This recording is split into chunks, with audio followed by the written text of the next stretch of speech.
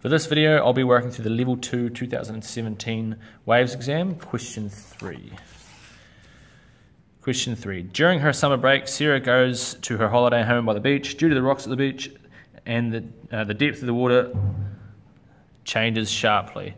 At the beach, Sarah counts 3 waves reaching the boundary in 15 seconds. The wavelength of the water is 18 meters. Calculate the speed of the waves in deep water. So this is a pretty simple application of V equals F lambda. The only tricky part is what is the frequency. So the way to write frequency, it's the number of cycles or repetitions or whatever per second in D. So cycles per second, in other words, it's how many repetitions per time. So we've got 3 repetitions, 3 waves, 3 cycles, divided by the time, which is 15 seconds. And that is 1/5 of a hertz. That's the way to remember it. Period is the opposite. Period is how long, how many seconds it takes to do a cycle. And that's why F is equal to 1 over T, or T is equal to 1 over F. So now we have 1/5. We have the wavelength, that's 18 meters. Just there's the wavelength. So we have V is equal to 1/5 times 18, which is equal to 3.6 meters per second minus 1. Right, next question. On the diagram below, draw the refracted...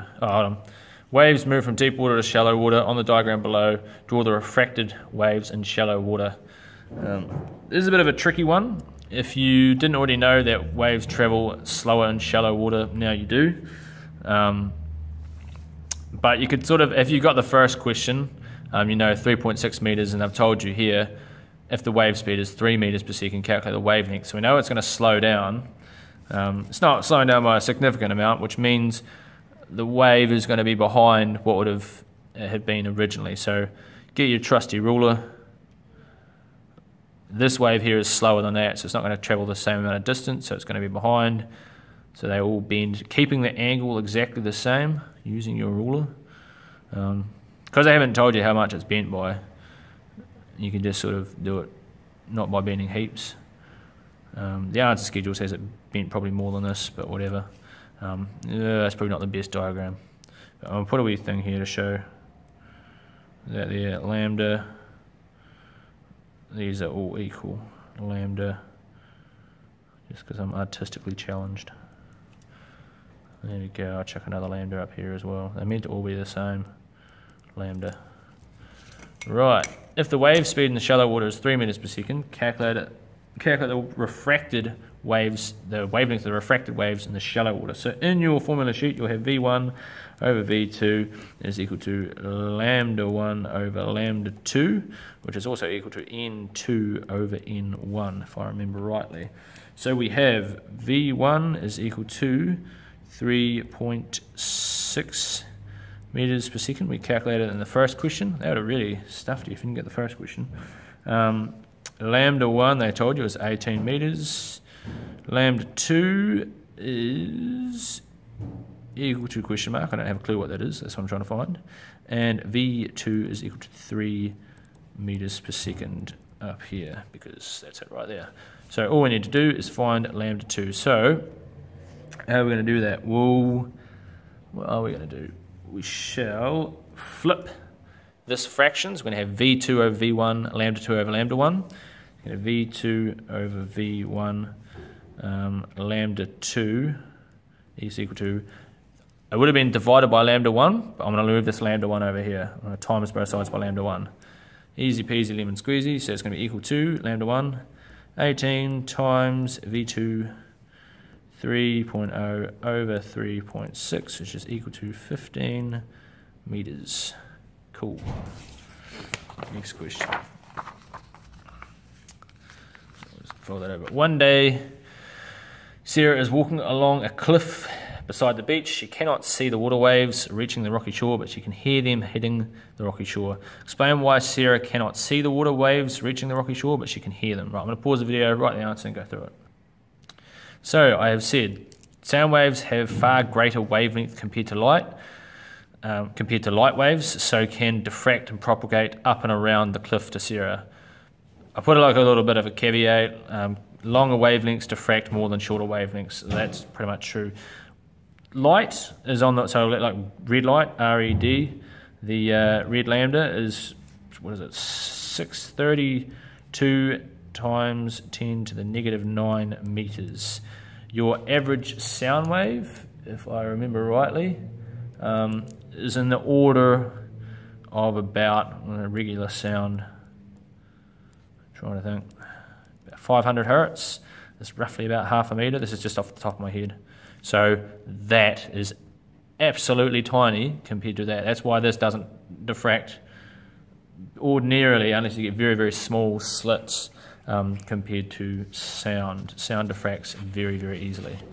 Right. Next question. Further down the beach, a band was preparing to play music. They had set up 2 speakers which were 4 meters apart. As part of their sound test, they were playing a sound of constant frequency through the speakers. Sarah walks along a straight line from A to B, as shown below. There's from A to B. Sarah notices that the sound she hears varies from quiet to very loud many times as she walks from A to B. Explain in detail why Sarah hears louder and quiet to sounds many times as she walks from A to B. So I'm going to pause the video, write the answer, and we'll go through it. So first and foremost, what I did is I flipped my sheet upside down and I drew the waves propagating out.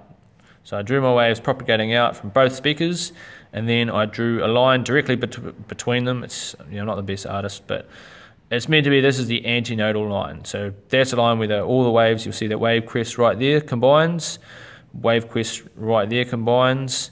This should have been shifted in a bit, this should have been shifted in a bit, but that's because I'm not the greatest artist. You probably should use a compass with a pencil. That's probably a good idea. So you'll have your antinodal line, another antinodal line. I've joined that crest there.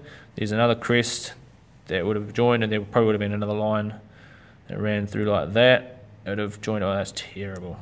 But these are the antinodal lines. We have our antinodal, antinodal, antinodal, and directly between them will be the nodal line. So I've obviously drawn them upside down because I drew them down here. So I've got antinode in the middle, then I've got a node, then another antinode, then a node, then an antinode, node, antinode, node, antinode. This is just to help you visualize what's going on. So I have said, when Sarah walks from A to B, she walks through nodal and antinodal, I'll cross that out, I should have said lines. Well, I suppose they're points. A nodal point is when destructive interference occurs, when the path difference from Sarah to each speaker is half a wavelength. I've used lambda because it's shorter than running whole wavelength. She will hear the sound quieter than usual. She still hear the sound because it bounces off the ground and all sorts. There's no way you can ever black out the sound. Also, the amplitude at this point is less.